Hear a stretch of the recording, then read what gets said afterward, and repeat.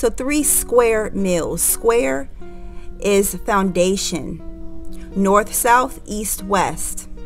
The 4 corners of heaven, the 4 foundations of earth. 3 meals. 3 meals is the Trinity, Father, Son, and Holy Spirit. Break fast. Break fast is the fast momentum energy that will give you the momentum to move throughout the day. Break fast is the Father, the beginning, the Alpha. Here, prayer and meditation is the first meal of the day, where you have clarity, focus, drive, determination to help you move and flow throughout your day.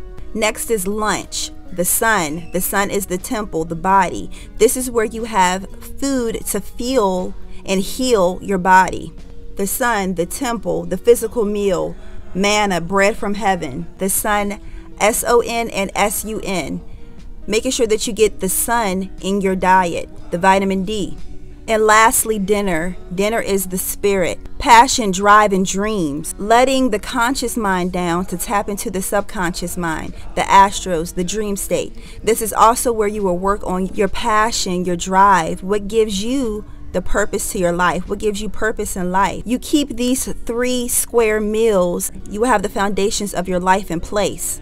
But they replace these 3 square meals with carnal meals that feeds the flesh, that keeps one in bondage, keeping one in the perpetual cycle of this world, when all actuality that we should be feeding our spirit. 3 square spiritual meals to feed our spirit, to have soul food, mind over matter, spirit over carnal.